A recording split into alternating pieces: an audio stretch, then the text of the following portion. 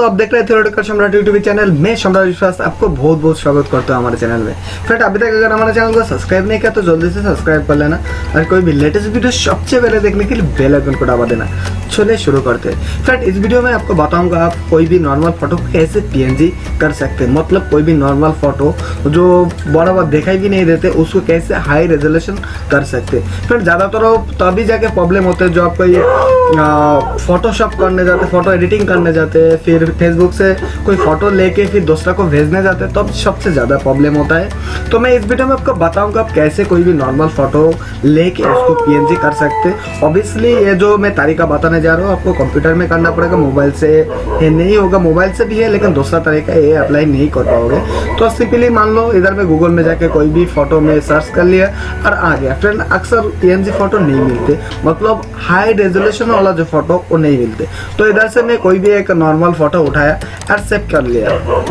मान लीजिए मैं ये मेरा डेस्कटॉप में सेव कर रहा हूँ, बस डेस्कटॉप में सेव कर लिया। ये इसका जो रेजोल्यूशन है फ्रेंड मैं आपको बता रहा हूँ, इधर में देख सकते हैं। इसका रेजोल्यूशन है सिर्फ 4.84 KB, मतलब बहुत ही छोटा फाइल है।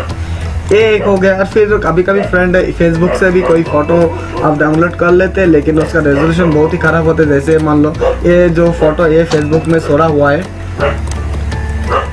फिर ये फोटो में अगर लेने जाओ फ्रेंड तो मैं इधर से पहले डबल क्लिक कर लेते हैं, करने के बाद इधर से मैं सेव कर सकता हूँ।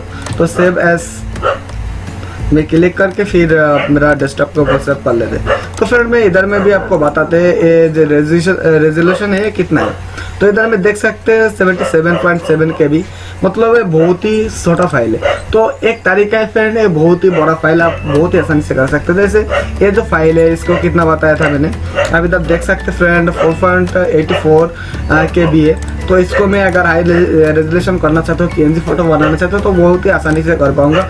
सिंपली इसके ऊपर क्लिक कर लेना और ओपन विथ में चला जाना। जाके आपको फोटो ब्राउजर फिर फोटोशॉप में ओपन नहीं करना, इसको पेंट में फोटो ओपन कर लेना। ओपन करने के बाद कुछ करने की जरूरत नहीं, देख सकते हैं कितना छोटा फोटो है। फिर इधर में फाइल में जाना, फाइल में जाके सिर्फ सेव एज में क्लिक कर देना। तो यहाँ पे फाइल फॉर्मेट आपको मिल जाता है। तो इधर में आप पीएनजी भी कर सकते हैं, फिर BMP भी कर सकते हैं। तो ज़्यादातर तो पीएनजी चलते हैं, लेकिन पीएनजी से ज़्यादा जो रेजोल्यूशन वाला फोटो फिलेस फ्रेंड BMP में होता है। तो मैं BMP में सेव कर लेते हैं और इधर में SS करके नाम दे देते हैं इसका। तो इधर में चलिए फिर देखते जो 4.84 KB था और अभी ये फोटो का रेजोल्यूशन कितना हो चुका है। फ्रेंड आप देख सकते 148 KB हो चुका है। मतलब जो फोटो सिर्फ ही 4 किलोबाइट का था वो 148 मतलब 150 किलोबाइट का हो चुका है। और ये आप फोटोशॉप में बहुत ही आसानी से यूज कर पाओगे और उसका रेजोल्यूशन भी अच्छा खासा आएगा। किसी को फोटो भी भेजोगे तो भी अच्छा दिखेगा। ये फोटो का अगर मैं करने जाऊँ फ्रेंड तो आप इधर से देख सकते हैं, मैं इधर से कर लेते हैं पेंट में, फिर ओपन कर लेते हैं, ओपन विथ में जाके। और ये फिर मैं हाई रेजोल्यूशन करने जाऊँगा तो कुछ नहीं करना, सिर्फ सेव एज में क्लिक कर देना, फिर BMP में फॉर्मेट कर लेना। तो ये जो फोटो है फ्रेंड मैं MM करके सेव कर लेते। तो याद है मैं ये जो फोटो था ये कितना बताया था, 77.7 किलोबाइट था। अभी जो रेजोल्यूशन हो चुका है फ्रेंड आप देख सकते हैं इधर में ये फोटो 1.94 मतलब 2 मेगाबाइट का हो चुका है।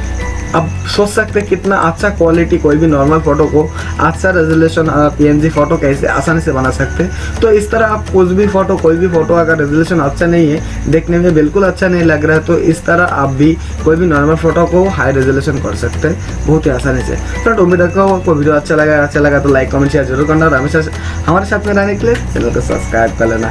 मिलता हूँ अगले वीडियो में, तब तक के लिए बाय, नमस्कार।